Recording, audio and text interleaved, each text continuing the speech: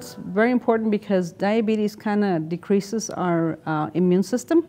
We can't fight off infections as quickly and as well as other people without diabetes. It's most important that you get a yearly flu shot. You get a pneumonia shot if you're over the age of 65, and also keep up with your tetanus.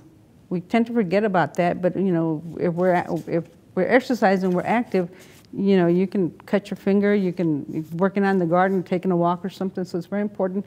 And if you're going to be traveling outside of the United States, you need to make sure you check and see what other immunizations you're going to need to protect you and keep you safe.